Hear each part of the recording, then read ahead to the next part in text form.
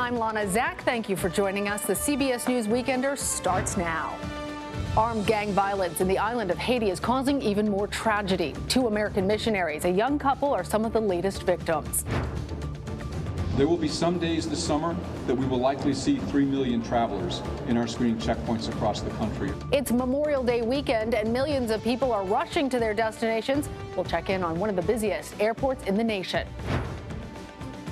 Plus, a warning about swimming as the summer season gets underway. I speak with Olympic gold medalist swimmer Cullen Jones about his mission to keep people safe. We want to get people to understand the importance of learning to swim and give our young swimmers the tools to be successful.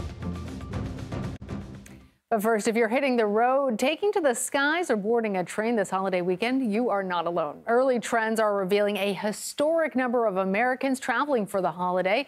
AAA projecting that there will be 43.8 million travelers. Many are doing everything that they can to avoid delays and complications.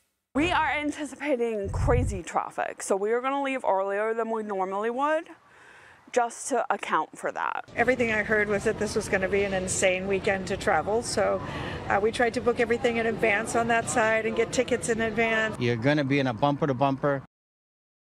CBS News New York reporter Jennifer Bisfrom joins us now from JFK Airport in Queens. So, Jennifer, it actually looks a little bit tame, if I dare to say that. What's the scene look like for you?